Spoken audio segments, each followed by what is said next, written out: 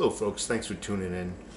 In a couple of my past videos, I mentioned that the tearing down of these Confederate statues and monuments is not all they're after. The powers that be have this political agenda that they're trying to play out. They're globalists, one world orderist. I mentioned in those videos that this eventually will lead to additional things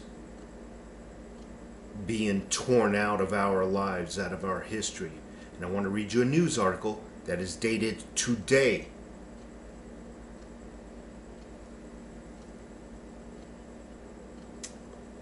By the way, their agenda is just to dumb us all down, let us forget our history so we're deemed to repeat it, turn us all into stupid slaves. Title, Gone with the Wind. You ever hear that movie, Gone with the Wind? Very, very good classic. I've watched it with my wife 10 times. It happens to be her favorite movie, so when she wants to watch it, I appease her and I watch it with her. First 2 or 3 times is cool. 4th time I'm a little... But anyway, it's a great movie, nothing wrong with it. Gone with the Wind screenings pulled from Memphis Theater for racially insensitive content. By Sasha Savitsky. If this theater company thought their patrons wouldn't give a damn, they were wrong. A historic Memphis, Tennessee theater which has shown Gone with the Wind screenings for 34 years. 34 years now, because the news media outlets and television programming have programmed them to believe that this is a racial film, a racially insensitive film. Gone with the Wind screenings, showing them for 34 years, had decided to remove the classic film from its schedule due to its racially insensitive content. Let me scroll down here. I get so angry with this. The move comes after violence erupted at a rally in Charlottesville that we all know about. Earlier this month, the president of the Orpheum Theater said the decision to remove the 1939 film was not directly related to the recent headlines, though. No. The Orpheum appreciates feedback on its programming from all members of the Mid-South community. Orpheum, I think it's Orpheum, President Brent Batterson said in a statement to Vulture, I guess Vulture's a newspaper or something, as an organization whose stated mission is to entertain, educate, and enlighten the communities it serves, the Orpheum cannot show a film that is insensitive to a large segment of its local population. So let me stop there just for a moment.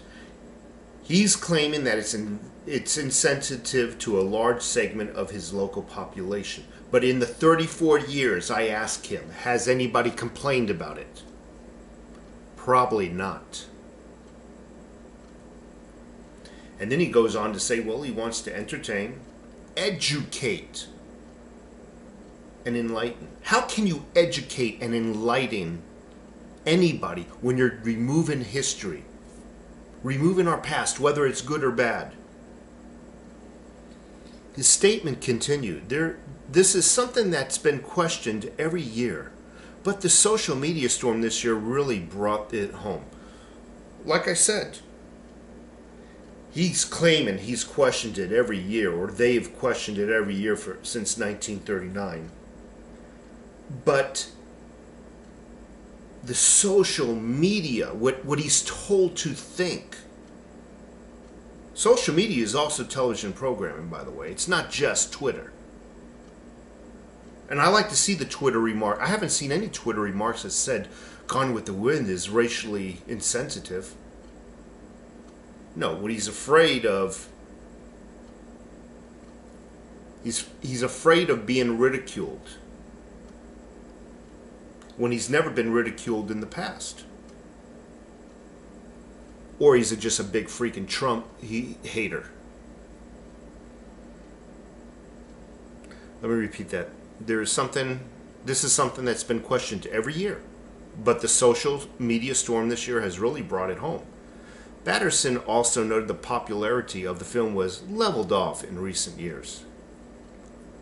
Okay, so it came out in 1939, and I can understand it maybe being leveled off after 50 years. I can understand that. But he's claiming it's only leveled off. The viewing is only leveled off in the last few years. In recent years, this is his exact verbiage. I find him to be a freaking liar. Or looking for a way out, an excuse. Moviegoers took to Orpheum's Facebook page to blast the theater's decision. So he's claiming that he's afraid of being insensitive to his local clientele, yet his local clientele is getting on his Facebook page and blasting him. He's really not even paying attention to what's going on. All he's doing is listening to the television and Twitter and living by those rules, those paradigms. This is the stupidest thing I've heard lately, and believe me, there have been some really stupid things done lately in the name of racism. How ignorant are you people? Never will I go to this theater or any other one that promotes this BS, one person wrote. Another wrote, so now we're censoring art. Come on, it's just a movie. If you don't like it, don't watch it. And that's a true statement. Go to the next theater. Gone with the Wind won 8 Academy Awards, including Best Picture. Hattie McDaniel, who played Mammy, the first African-American actress to win an Academy Award. And I said in my last, and I think it was my last, I think the video just before this one, when I was driving home from the White Mountains, I mentioned, it's a video called Tearing Down Statues Can Lead to Tearing Up the Constitution, with a question mark. But in that video, I stipulated how it progresses. They deem this statue of Thomas Jefferson or whomever as a racist, and then the activists, the professionally paid activists, tell the people via the television news outlets what to think, like zombies. Oh, if Thomas Jefferson was a racist, well, the Constitution and the Bill of Rights, they were written by a bunch of racists. Maybe we need to ban those too. But on the way to it, they eliminate art, they eliminate the culture, they eliminate books, and pretty soon you don't have a Constitution, you don't have a Bill of Rights, all in the name is because it was created by a bunch of racists. And if we got rid of the statues, surely we should get rid of the Constitution, because, we can't have us following rules that are, or living by rights that were created by a bunch of racists. That's where this is going. And that is the ultimate goal. It's not the people who are doing this. The people are just listening to the news and following orders via television programming on what to think, because they can't think for themselves. There is a hierarchy to this world.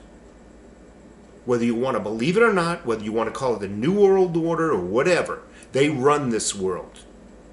Okay? They are trying to remove all rights of this country, the Constitution of this country. They're trying to create a one world order with one law. And how can you have one law when you have the Constitution and the Bill of Rights standing in the way? Folks, you have a great day. I hope to hear from you in the comments section. And please, give me a thumbs up. I appreciate it. And subscribe. I always like new subscribers. Take care, folks.